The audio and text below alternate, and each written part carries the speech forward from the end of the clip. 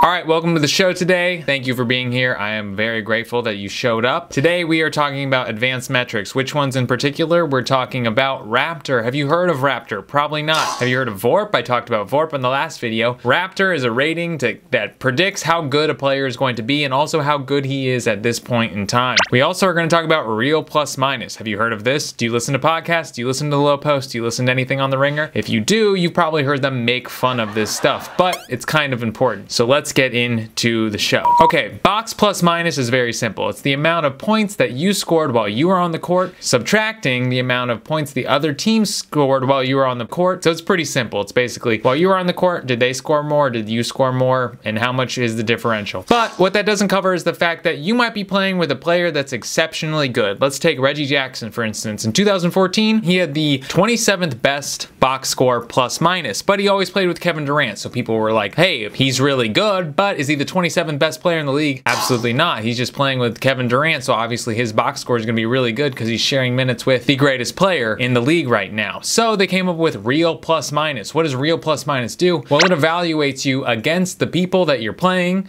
and it also evaluates you against the people you're playing with. So it takes into consideration if you're playing against a very easy team, it's going to like take that into lower consideration. It's not going to give you lots of points, but if you're playing exceptionally well with really bad players on your team and you're playing a really good team and you're killing it and you're doing really well and you're getting more points than the other team, you're gonna shoot up in real plus minus because it's trying to say, hey, you're actually really good because you're playing against a good team and you're playing with a bunch of scrubs. So that's what real plus minus is. Who invented it? A guy on the Phoenix Suns. I'm gonna put his name up right here. You don't know his name, but he used to work for the Phoenix Suns, and apparently that's important in basketball and he needs to be recognized. So who had the best real plus minus this year? We're gonna evaluate who had the best real plus minus and we'll decide, is real plus minus an actual stat that matters? Because are the good players having really large real plus minuses? Yes, they are. Nikola Jokic, #1 with 11, Embiid with 9, Steph Curry 9, Tatum 8, Giannis 8. So, okay, I guess it has a little bit of credibility because we can all agree that those were some of the best players in the league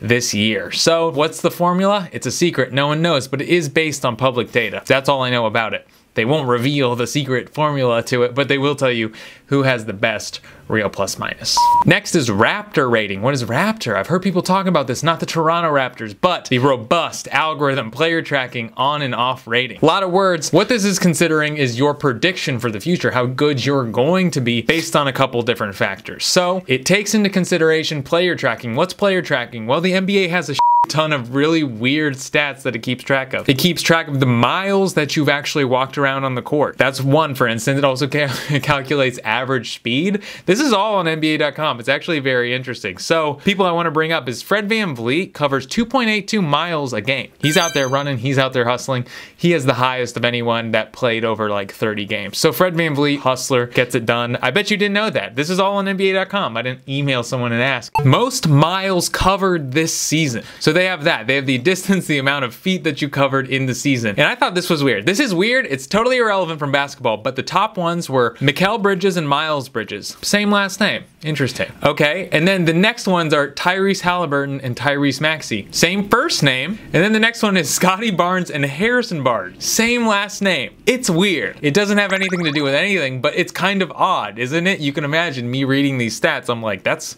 very weird that these come in pairs. But those are the guys really out there running around the court. Were they running around the court for good reason? Were those steps wasted? I don't know, but those are the guys that are putting in the most miles on the court. So it takes into consideration those weird stats, your speed, how many miles you run on the court, all sorts of weird stuff like that. And it also considers, were you all NBA in the recent years? How tall are you? How old are you? And then where were you drafted? So it takes into consideration to project how good you're going to be in the future. Think about it. If you're if you're a GM, you want to know who's going to be good in the future. You're signing a guy for $150 million for a 5-year contract. You want to have some sort of formula, some sort of math, because people are really comfortable with math, stats and weird algorithms and stuff people trust. So they say, hey, is this guy going to be good in 5 years though? When we're paying him $40 million a year, is he still going to be good? Hopefully, Raptor Rating will tell you if they're going to be good or not, but I don't know. I would have to say probably not. I don't think you can predict the future based on the past necessarily. That's me. That's what I believe. Thank you for coming to the show. Thank you for being here. If you enjoyed it, subscribe. If you didn't enjoy it, Thanks for being here anyway. Please don't subscribe if you're not going to watch more videos, because I think that matters. Be good to your mom. Feed your animals. Don't neglect them.